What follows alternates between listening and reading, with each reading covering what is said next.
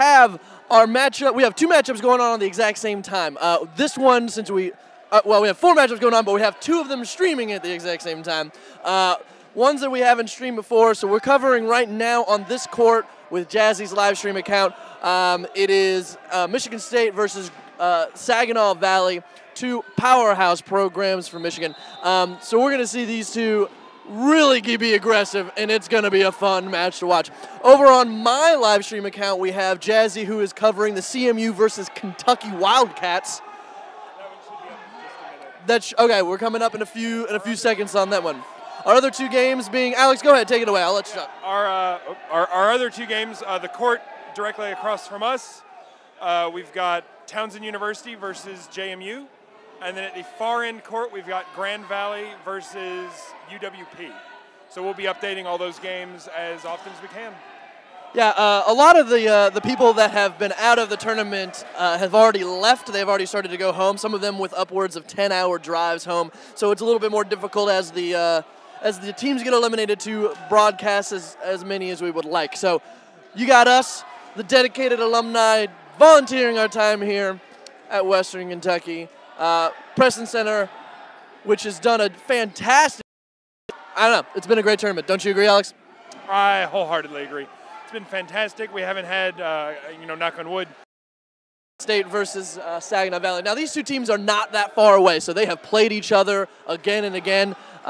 We've talked about this before. There seems to be a lot of dodgeball communities just in Michigan and a lot of them in California as well for some reason. But none of the ones in California have translated into NCAA teams, but the ones in Michigan clearly have. There's about 4 or 5 programs there that have been dominating the scene for the past 4 or 5, I don't know, even longer than that, to be honest. So whenever we play an all-star tournament, it's always Michigan versus the rest of the world because their Michigan State teams are just so good, just Michigan in general.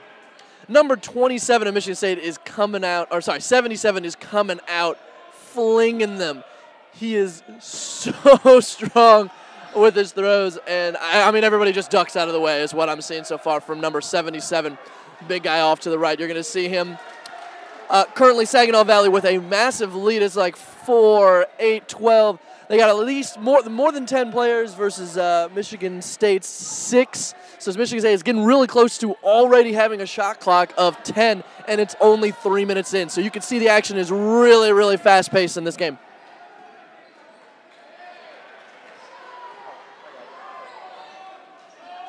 Okay, no, we do have the other live stream up as well. So anyone both links are on Facebook. Okay, both links are on Facebook. Anyone that's looking for the University of Kentucky versus Central Michigan game, that live stream is up. Apologies, had a little bit of technical difficulties.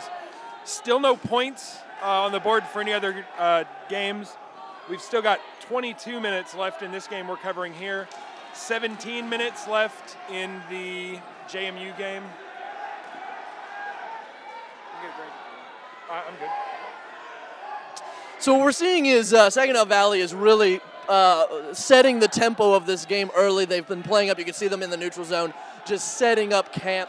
They aren't going to leave unless Michigan State allows them. Hi, Jazzy. How you doing, bud? Looks like Saginaw is dominating this first point. Is that what you guys have seen so far? Yeah, they're just posting up in the neutral zone. There's nothing much Michigan State's able to do right now. Well, number 8 for MSU just got a big catch. Might galvanize his team. Looks like MSU has 7 players in jail, so 8 out there right now, and I count, looks like maybe 5. So maybe like a 10-8 advantage for Saginaw. Not too terribly big of a lead, but hey, every little bit in dodgeball counts. I mean, it's 15 on 15, so getting a 2-player advantage, a 2-player swing is a big deal. What it looks to me from another court, it looks like Townsend University is slowly being whittled away on their first point at 18 minutes left. As far as this one goes, classic Saginaw Valley domination. Looks like over for the Grand Valley versus UWP game. Still no points on the board, but it looks like Grand Valley has a considerable man advantage. I can see 1, 2, 3, 4, 5, maybe only 5 players on the court for UWP, and what looks like most, if not all, of Grand Valley still on the court. How's UK doing over there? Not good. Oh, well. Looks like they got one player left over here in the UK versus Central Michigan game. Central Michigan about to go up with a very quick first point. We'll see how long this UK player can hold out.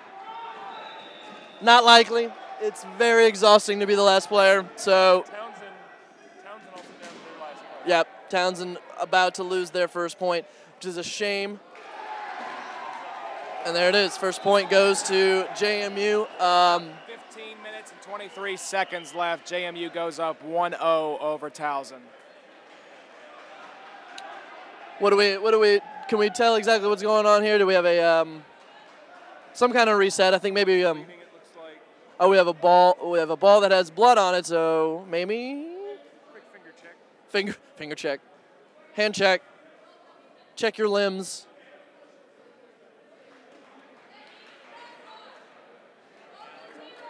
Reset coming. I'm gonna try to get a count here. We got 3-6. Yes. Yes, University of Kentucky down 1 now. Michigan State got 7 players left. Saginaw got 4, 7, 8, 9 as far as I could see.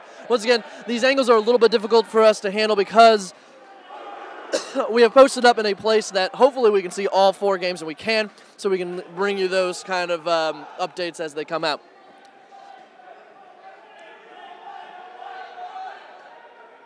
We got a ball that went up a little bit too high over the rafters. We're getting that for him. Play resumes. A catch from number 56, Mr. Cook, on Saginaw Valley that puts them even further ahead. All they got to do is chip away at this.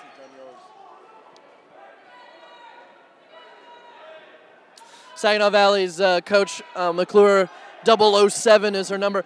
Ooh, a Michigan State catch from number 96. Big momentum swing. Oh, and it goes right back as Fitzgerald, number 68, on as Saginaw Valley makes a catch too. So just right back to him.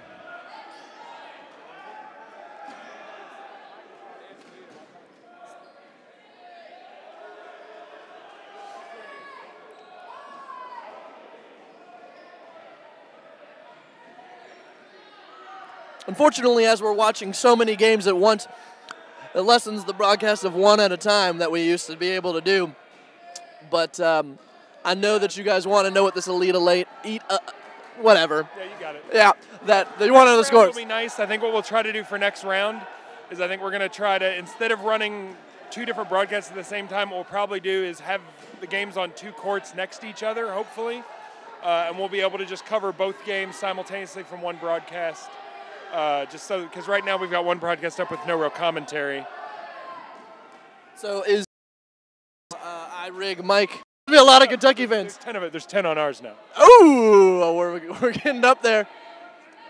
So Saginaw Valley is going to. Tell them to people that are watching to call in any cat call requests. Cat call request. What is Goodness this? gracious. Go Saginaw. Spencer Jardine's watching right now. Spencer Jardine. On Saginaw Valley. Man, I miss you, bud. I want you to know, Spencer, that you were one of my favorite players from Saginaw Valley. I'm glad that you're joining us. That might not know who that is. Spencer Jardine is, oh, wow, Saginaw Valley royalty. And just alarmingly unattractive as well. He's going to comment back on that one, Alex, I guarantee it. But I'm glad that he's tuning in for the Saginaw Valley game against Michigan State. So, got Ryan Menn saying, go MSU from Kent. So we got a Kent fan cheering on MSU. There we go. I'm just glad. I'm hoping. Spencer Jardine says, I miss you more. Oh, boy, oh, boy. Oh, a nice catch from Michigan State. That's the problem with these last few players. Michigan State, an incredibly good catching team, so they're going to just knock down that clock and wait for the throws. But, I mean, Saginaw Valley has got the arms to handle a solo throw. So I think it's just only a matter of time before they whittle it down to 1. And once it's down to 1, you're pretty much shot at this point. A quick update. Looks like Grand Valley did take a point from UWP. So they're starting in on their 2nd point, I believe. Michigan State trades another one back, another catch, but one person gets out. So they're still down to 2. do an amazing job. Number 18 and number 27 on Michigan State they're staying alive. That's all they can really hope to do. Prolong this point so the half is a little bit less of a pain to handle for the next one. They're obviously on the worst end of the court because the balls are bouncing back towards Saginaw Valley, and it'll be the opposite that's happening on the next half. So they just need to make sure that this half is as painless as it possibly can be, as few points that they can give up right now as they can. Spencer, mind your manners. I will cut the broadcast. Well, did he comment back about your ugly factor? What is it? Yeah, he's being salty. He's being salty. Okay. Number 27 still staying alive. Oh no! The judge, the referee, has called him out. So there's down to 18, who's hoping for a catch, but it's just not going to come from when so many players are throwing to him or at him at once. Plus, he has to throw every 10 seconds, and Saginaw Valley can hold out 15 seconds at a time before they throw, so they can really wait for a big ball advantage. They should not be throwing alone like they are right now. That's a very silly decision. They should just wait the clock out every 10 seconds, get another ball. You're going to eventually, after the next minute or so, get a huge ball advantage. Here we go. We got a team throw, and there it is. Grabs the shoulders.